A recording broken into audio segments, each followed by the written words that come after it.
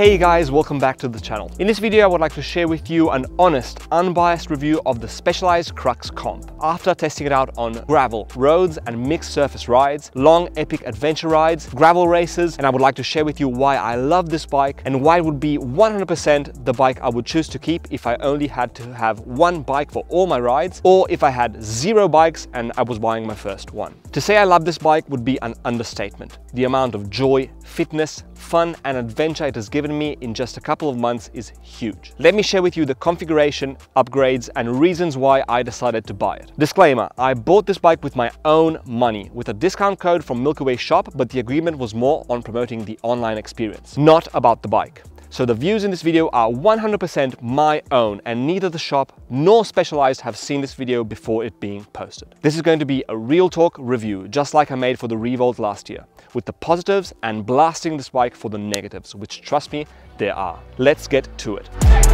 The Specialized Crux is a super lightweight and reactive gravel bike. This is the base model, the Crux Comp. Frame is a super light Fact 10 carbon frame, weighing in at 825 grams, and the fork weighing in at 400 grams. The frame is incredibly light and this can be felt straight away. The group set is a SRAM rival 1x setup with hydraulic disc brakes. It is a mechanical group set. The handlebars are Specialized Adventure with a Supercats bar tape, and the seat post is a standard 27.2 Roval seat post. The saddle is a Specialized Power Comp. This stock build comes with a pair of unbranded wheels and Formula hubs. I switched out these wheels immediately to get an even lighter bike. The wheels weighed in at a whopping 2050 grams. The wheels I switched to are Fulcrum Rapid Red aluminum wheels, light and made of aluminum, so they can be treated pretty ruggedly. I got these wheels switching out the standard HG hub and switching to a SRAM XD hub. With the XD hub now mounted, I then switched the stock cassette to a Garbaruk wide range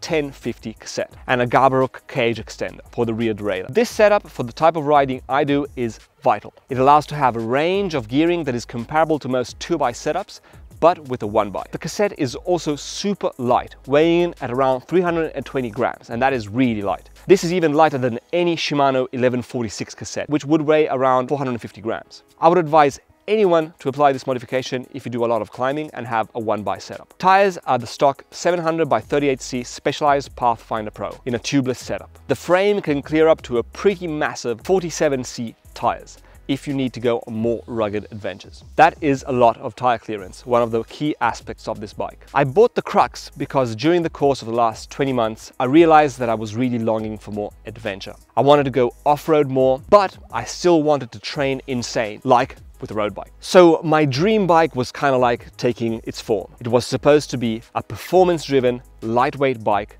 reactive, stiff, but unbound from being only on tarmac. My dream bike would be capable of handling different terrains, allowing for unlimited exploration, adventure and fun. I started doing a ton of research on if such a bike, first of all, existed. And it seemed like the gravel bikes and the gravel world were all geared more towards people riding with flannel shirts, bike packing, with very relaxed geometries on the bikes, with open angles to allow for a more comfortable riding experience and for bike packing. Even the racing gravel bikes still were a bit too clunky and relaxed. They were different from what I was looking for. I did find some bikes that were kind of close to my dream bikes, and I ended up getting the Crux. It took me a while to decide to get the Crux because there was one huge factor holding you back, and that was the fact that it could not run a 2x mechanical setup, which I thought to me was an absolutely essential thing. I refused the idea that a bike could have only a 1x setup.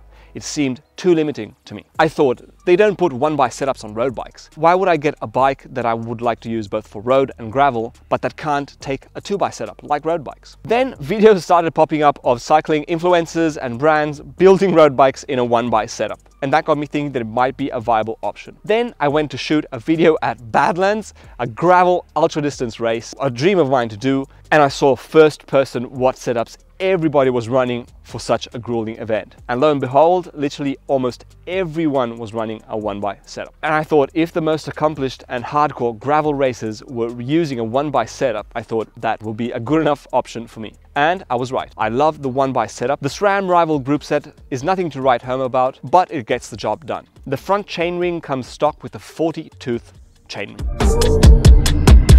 Now that we talk about components, I would like to talk to you about the standout feature of this bike, and it is the weight. This bike is light. This bike is as light as a road bike. This is a pretty crazy feeling, and whenever I'm out on a ride with friends and I tell them to pick it up and feel how light it is, they literally cannot believe it because it looks really rugged with the chunky tires. I was on a giant Revolt 2, which weighs like a brick compared to this bike and is very sluggish in sprints, etc. I wanted a road bike with chunky wheels, something that would allow me to rip roads, climbs and trails with that reactive and nimble feeling that a road bike allows. I wanted this bike to be my main training tool, and weight was a key factor. And the Crux is the lightest gravel bike on the market at the moment. And this is not just something that they say. When you receive this bike, you lift it up, and trust me, I've been around a lot of other gravel bikes. This bike is extremely light. With that simple modification of switching out wheels and cassette, I couldn't have been more stoked with how it came out. The bike is extremely light, reactive, and climbs way better than my, albeit entry-level carbon road bike, a Cube GTC. I don't have a scale,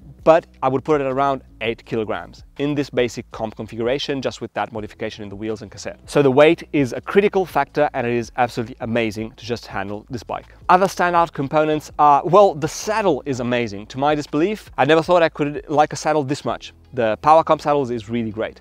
And the other standout components are the Pathfinder Pro tires. After trying a wide variety of tires, Vittoria and Pirelli, these are the first that feel really awesome and shred both road and gravel. On the road, they are super fast and roll really well. Off-road, they are fairly grippy and get the job done. The keyword is versatility. For easy gravel and versatility, I believe they are unbeatable. I really cannot tell the difference from having a road bike when I'm on the road with these 38C tires, because they have a strip in the middle, which is smooth and rolls really well on tarmac. So if you're looking for mixed surface rides with gravel and road, these tires, I believe, are an awesome choice. Now let's see some aspects related to actual riding. I tested this bike riding for about 3 months, logging 2,000 kilometers and more than 100 hours in the saddle. Something really funny and telling happened since I received it. I have not ridden my road bike even once, not even a single kilometer. The Crux is the only bike that I ride these days. And that is because of the handling. I was looking for the distinct mega reactive handling of a road bike.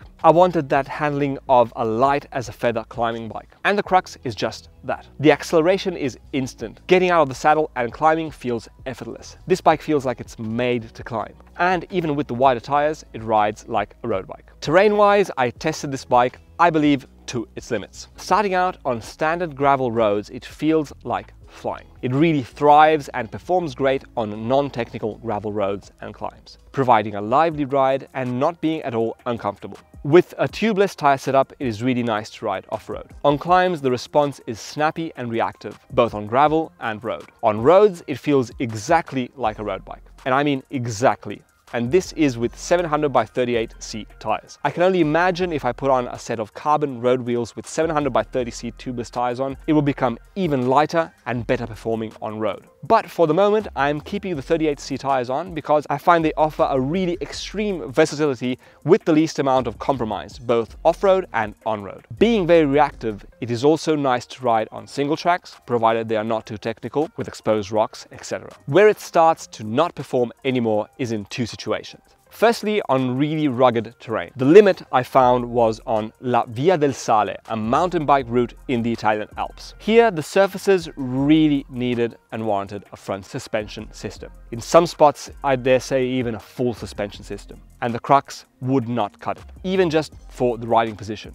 A riser bar with suspension would have been a better choice for this ride, or at least 45C tires to absorb some of the vibrations from all the rocks, etc. It's not that the route can't be done with this bike, it's just that it will not be as fun as doing it with a mountain bike. If I could go back and do this ride, I would slap on some 47C tires with very low pressure, or even a 650B set of wheels with 2.1 tires, and at least double bar tape to absorb impact on the wrists. The other situation in which I find that the Crux lacks is off-road downhills when going full gas. Here the bike is fairly unstable compared, for example, to the giant Revolt. On road descents, it's great. Off-road, it lacks a bit of stability. But in my experience, and for the type of riding that I do, it is a minor deal. Mostly because my riding is not centered around going fast downhill, but more about climbing hard.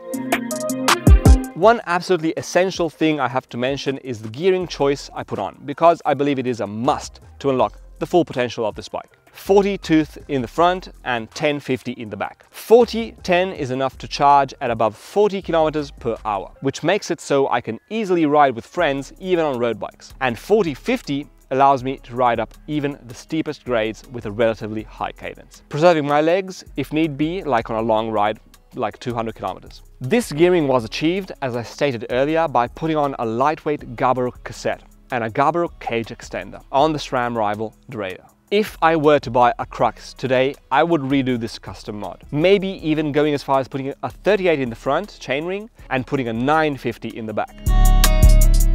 I would use this bike for gravel racing, given its dynamic and reactive spirit. It's made to go fast, be it for 100k or 1000k. I believe it is very close to being the perfect bike for fast 7 to 12 hour efforts, with a great amount of reactiveness combined with the capacity to rip any terrain that gets thrown under it. I would and will use this bike for structured daily training. My overall biggest goal for this year is still in the Ironman distance space. For Ironman training, I perform a ton of sessions on the road bike, climbing up hills. With the Crux, I can easily go out, perform my intervals or tempo blocks on the road or off-road, exactly like having a road bike, if not better. I usually do the structured parts of the training just when I go out of the door, up climbs in the area. With the Crux, when the structured part is over, coolest thing is I can finish the ride hitting some single track or back roads and explore. That, in my experience, is awesome to add in some extra fun and motivation to structured training, which can get kind of boring, but is extremely beneficial. Another situation in which I would buy this bike is if I had 0 bikes and I had to purchase my first one. It would be the Crux. It is so versatile. I would use it as road,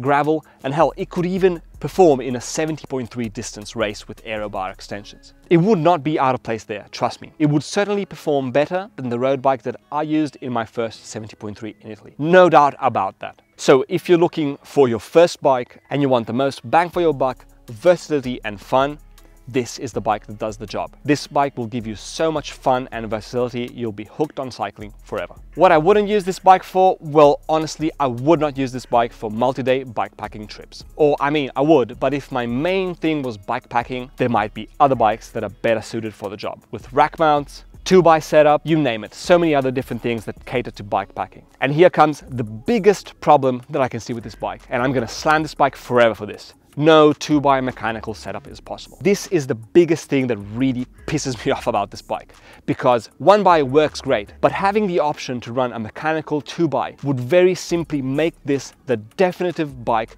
for all usage types. You could also choose to ride it in crits at that point. So a 2x would be an awesome add-on, and I truly cannot understand why Specialized hasn't put in a 2x setup. 2x can be run, but only electronic, which in my opinion, if you're doing some rugged rides with water crossings, mud, and basically gravel stuff, mechanical is simply just more reliable. No batteries, no electrical stuff that can go wrong. So that is definitely the biggest thing that I'm slamming this bike for. The biggest negative is no 2x mechanical setup possible. Here I will answer a couple of questions that have always popped up. Why don't you just get a cyclocross bike? I would say go for it, get a cyclocross bike. The Crux is a cyclocross bike in origin, but you need to find one that holds up to 47C tires. Trust me, that is important. The bigger the tire size you can run, the more versatility the bike can give. Why not get a mountain bike if you want off-road? In my experience, a bike like the Crux is way more suited for versatile all-road riding, training, and generally being versatile. Being light, reactive, and capable of doing ultra distances with 0 added effort. Doing a 200-kilometer mixed surface ride with maybe long tarmac sections and smooth flat gravel sections. A mountain bike with a front suspension system will literally be like 4 kilograms heavier and will take a massive toll on our ability to do these rides and distances in a fast and productive way. 80 to 200 kilometer plus long mixed surface rides on the Crux are where it absolutely shines. This bike was made to do these distances and rides. If you have a road background and enjoy doing non-technical rides, the Crux is, in my opinion, a mega solid choice. Why not just use an endurance road bike with 38C tires? Because in my opinion, 38C is where gravel starts. It is the bare minimum clearance. So if you want to explore more, you will want to put in those 40, 42 or even 45C tires or 650B wheels with wider tires. trust me. And the fact that the Crux handles and reacts like a road bike, even with bigger tires, makes it a better choice in my opinion. The final section is who would I recommend this bike to. This bike is perfect fit for anyone who wants to rip gravel, roads, trails and single track, going fast. I would define the rider of this bike as a freestyle soul rider who wants to go out of the house and let their higher mind decide if they want to ride roads or gravel, without having to stick to any of the two and without any performance sacrifice. Do what you want to do in any given moment while getting fit. Heading out with this bike is a really amazing feeling, guys. I wish I could lend you the bike to try and feel it for yourselves, like I've done with many of my friends in Turin, and they were all blown away by this bike. Even just when I tell friends to pick up the bike or feel its weight, they can't believe it. They are used to seeing these super clunky, heavy gravel bikes, and holding the Crux in their hands is an amazing feeling that I believe opens up their perception of what is possible. Another person who I would recommend this bike to is anyone who's riding on roads, enjoys riding road bikes, but is starting to feel stuck and is not enjoying just riding on that tarmac anymore. If you long for more adventure, if you long for more exploring, but you still want to maintain that fitness, that hard charging, that driven, structured training protocol, the Crux is an awesome bike for you guys. Another category of rider who this bike is a perfect fit for is, in my opinion, and why I'm putting up this video, as a versatile weapon for triathletes, adventure athletes, multisport and Ironman athletes. This is a new breed of recreational athletes stemming from the likes of pros like Heather Jackson, people who train insane volume but who want to experience adventure and not be limited by having to be on roads. The fundamental thing to understand is that triathlon training and long distance Ironman training is power, heart rate and TSS based. With the Crux, all that training can be accomplished perfectly. Intervals, tempo rides, long rides, both on road and on gravel, feel like heading out on a road bike. And the best part is we can perform all this training in more secluded, fun, beautiful and safe places. Personally, there's going to be no more intervals on dodgy highways for me. Riding on roads is getting more and more dangerous by the second. So I personally am done with that.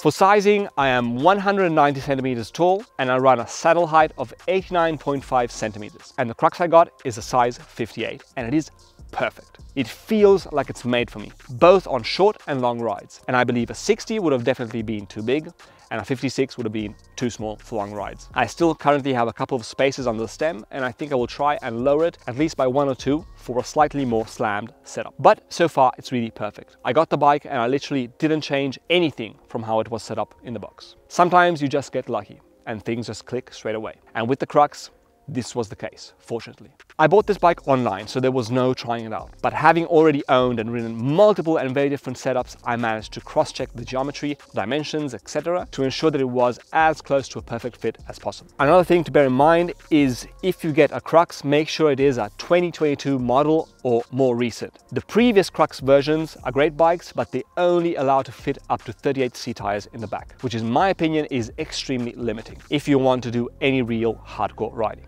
Personally, I would not recommend previous models of the Crux to anyone. Another final thing I would like to mention is this bike is not sturdy. The construction is made to be as light as possible, so it gives up some distinct, not super rugged vibes as far as construction goes. If I were to do a bikepacking 3-week-long trip in Laos, I wouldn't take this bike. Next upgrades that I'm going to make this bike the definitive training tool is a power meter. This bike with a power meter will become my main bike for the vast majority of training this year. 40C tires. I'm going to put on 40C tires because I think 2mm extra will give a lot of benefit on the off-roads and will not create any complaints on the road compared to a 38C. If you're looking for a bike like this, other bikes that are similar are the Allied Echo, which is mega expensive, but the absolute ultimate quiver killer bike. It's mega light and has flip chips to adjust geometry for road and gravel. Another bike is the Ibis Haka MX, okay price, but very hard to find, an Oped Up and the Ventum GS1. Whatever bike you choose to get, in my opinion, if you want a quiver killer, a one bike to rule them all, the two most key things are weight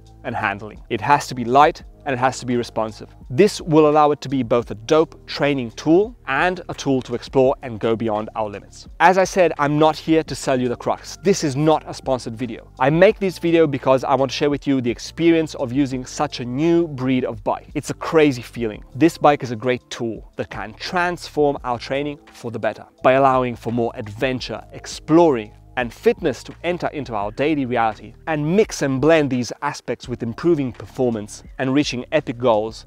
It can transform and enhance our life, in my opinion. Should you buy it now or wait? In my opinion, the market will be flooded with bikes like this from every brand in the next 1 to 2 years. It's just so much more fun to have a bike that can be so versatile without sacrificing anything compared to a road bike. I believe most brands will come out with endurance road bikes that can handle up to 40C+ tires in the near future. So you could stay tuned and be on the lookout for that to come out. Okay gang, thanks for watching. That was my review of the Specialized Crux. I hope it gives you some insight on what to expect from a bike like this. If you enjoyed this video, please leave a like and consider subscribing to the channel for more videos like this. Get out there, shred, get fit, have fun, and I will see you in the next video. Thanks for watching.